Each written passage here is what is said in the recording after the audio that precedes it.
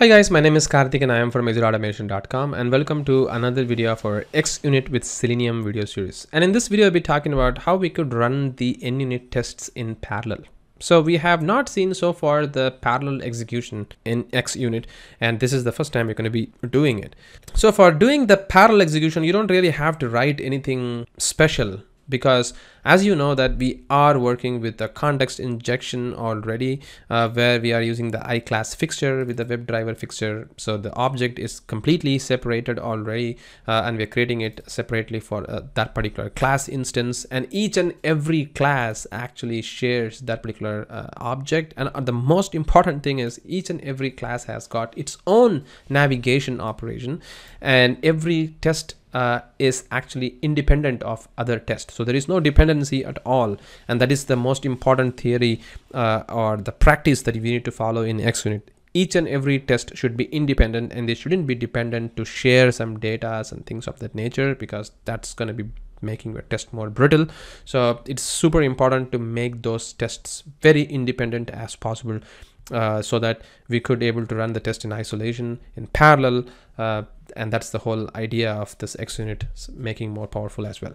So we have these tests right now, right? I mean, we have three tests over here. So let's try to create another class file, pretty much like how we have did over here. I'm gonna copy this and I'm gonna create another class file, and I'm gonna call this class file as second Selenium test class file, like that. Let's make this as public, and what have we copied before? Yeah, I think that should do. Let's add all the missing references. It's going to be of XUnit, and it's going to be class fixture test navigate, which is okay. Filling the data.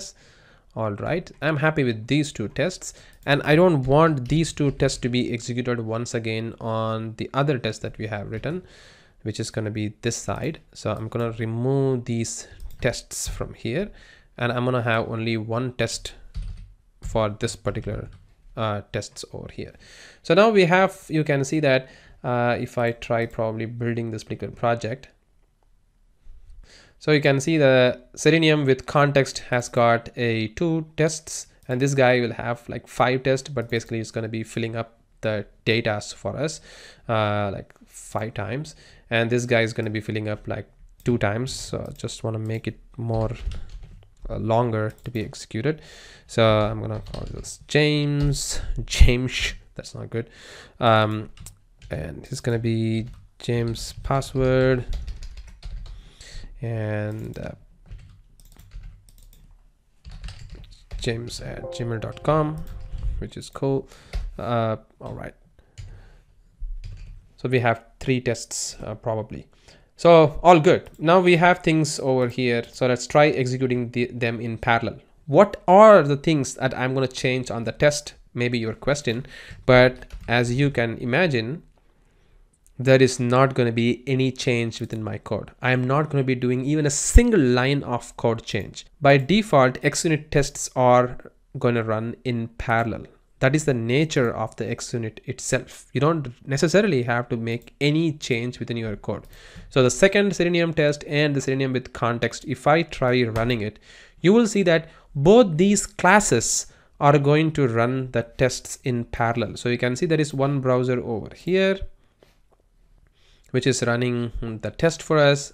Oops, I think I just made a mistake. I just have to call this iClass fixture of the WebDriver fixture. My bad. And let's try doing it second time. I'm gonna run this again. So you will see that there is theoretically it should open 2 browsers for us. This is one browser, this is another browser. You can see it's performing some other operation, that like invalid login operation, and this guy is doing a register operation, and the test completed, which is cool. And there is one test failing, which we know even from our last video we saw that, because there is going to be an exception coming. We'll try fixing that in our next video, but as of now you could see that these tests were running in parallel, which is cool. So this is by default the nature of XUnit, which is going to make the tests to be running in parallel. But now you may ask, like, I don't want to run this test in parallel. Hold on, I want to run these tests to be in sequence, even though they are doing two separate jobs. I don't care. I want to run these tests in parallel, in sequence. If you tell like that, then you're going to use a special attribute called as collection. So you're going to mark what is called as a collection for a specific test using this particular attribute. And you cannot say this, I want to make this as, I'm going to run this in sequence. I mean, you can name whatever you want, like James or Harvey Norman, whatever, who cares. You could potentially put any name that you want, but I'm just going to use this sequence. And then I'm going to go to the Selenium with context over here, and then I'm going to paste this as sequence. So I have given a collection attribute with the same name. So once I do that, and once I try running these tests right now, you will see that they are not going to run in parallel. They're going to run one by one. You can see within the test explorer, they are going to be running first these tests. Gonna wait for this to complete, and then it's gonna start another test, which is gonna spawn another browser running pretty slow, and then it's gonna do the register operation. So this is how we can control our test execution to not go crazy, run parallelly, rather run in sequence. So this is how you could able to achieve that in XUnit. So by default, the nature of XUnit's test will be running tests in parallel. And now you may also have another question of how that I can run these sequence or parallel test to be running from a command line interface. If you have that question, that's a very good question. I mean, you could do very easily using what is called as, so if I just go all the way over here, I've just opened that in the browser, sorry, another window, and I'm gonna go to the bin debug .NET 6. And if we just try running it from here, it should run. But because this is a .NET test, I mean, if you have the full .NET framework, you will be specifying exactly which test DLL that you need to be using and running it. You don't necessarily have to do all these things with the .NET Core and with XUnit. All you're gonna do is you need to go over here in this particular folder and open the PowerShell. I don't know why there is this bin folder again. LS. So we have this particular project, which is good. And now I'm going to do this .NET test. And you can see once I do that, it is going to start running the test for us. So it has already opened the browser for me over here.